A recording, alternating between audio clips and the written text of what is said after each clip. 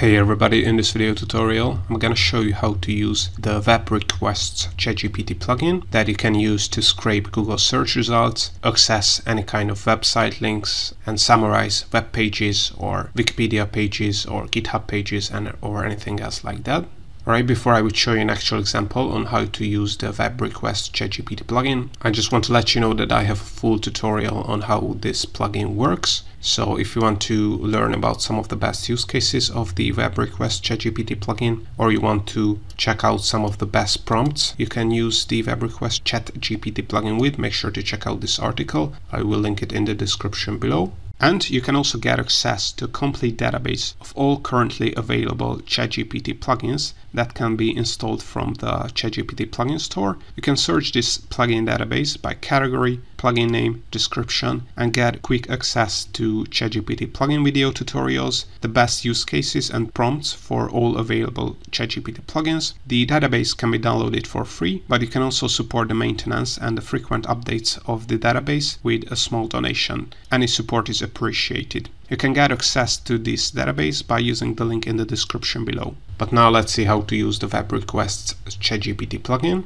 So before you would be able to use the web requests plugin, you have to make sure that you have enabled the plugins feature in your ChatGPT account. And to be able to do that, you have to have a ChatGPT Plus subscription. If you don't know how to enable plugins, I have another tutorial on my YouTube channel that you can check out. But once plugins are enabled in your account, all you have to do is click on New Chat on the top left corner, then select GPT-4 from the model selector, because by default GPT 3.5 is selected. Then you have to click on this down arrow, and if the web requests ChatGPT plugin is not installed, you're not gonna see in this plugin list here. Then you have to scroll down and click on Plugin Store and install the plugin. But as you can see, I've already done that, so it's installed for me. All I have to do is enable the plugin. So you can enable the web request ChatGPT plugin as well by checking the checkbox next to the name of the plugin.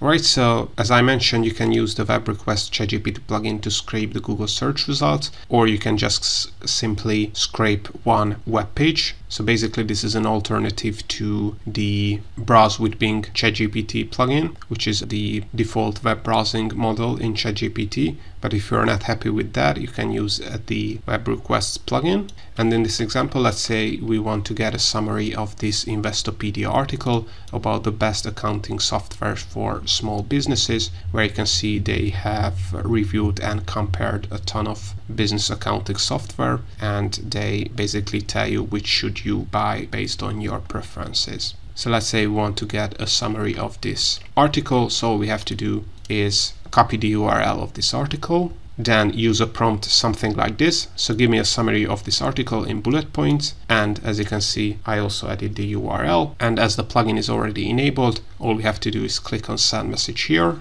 And as you can see, ChatGPT has made 4 requests towards the web request ChatGPT plugin.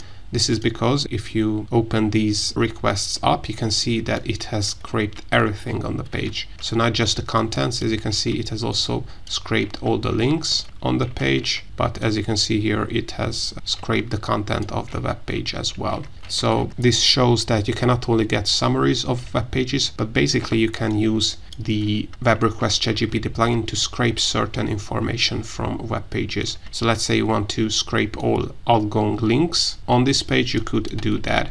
As you can see, it has scraped everything on this page. Alright, but based on the output from the web request ChatGPT plugin, ChatGPT was able to give us a summary of this article on the best accounting softwares for small businesses. And as you can read here, this is the summary we get. I'm not going to read the complete summary because it's quite long, because it was a quite long article as well. But as you can see, it will give you the main points in bullet points based on our request. So as I mentioned, the web request ChatGPT plugin is a very versatile ChatGPT plugin. So you can use it also for scraping Wikipedia or Google search results. If you want to learn more about other ChatGPT plugins that can be used for scraping or accessing links on the internet, or for any other use cases, I have ChatGPT plugin tutorials that can be used for finance, marketing, business, productivity, cryptocurrencies, scientific research, and more. Make sure to check the plugin tutorials on my YouTube channel, and more are coming up. up, so make sure to subscribe. And also, if you want to get access to the complete ChatGPT plugin database that includes categories, searchable descriptions, and more, you can also find the link to that in the video description below.